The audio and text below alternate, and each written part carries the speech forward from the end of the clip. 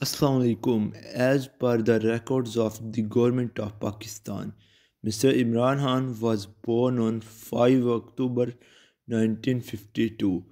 His current age in 2022 is 69. So he is 69 years old. Imran Khan is the 22nd Prime Minister of Pakistan. He is also chairing the Pakistan Tehreek-e-Insaf. Pakistan Tehreek-e-Insaf was the leading party in 2018's elections.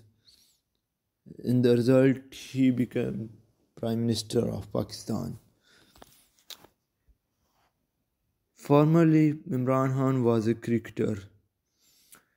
He led Pakistan in 1992's Cricket World Cup, in which Pakistan beat England in the final by 22 runs.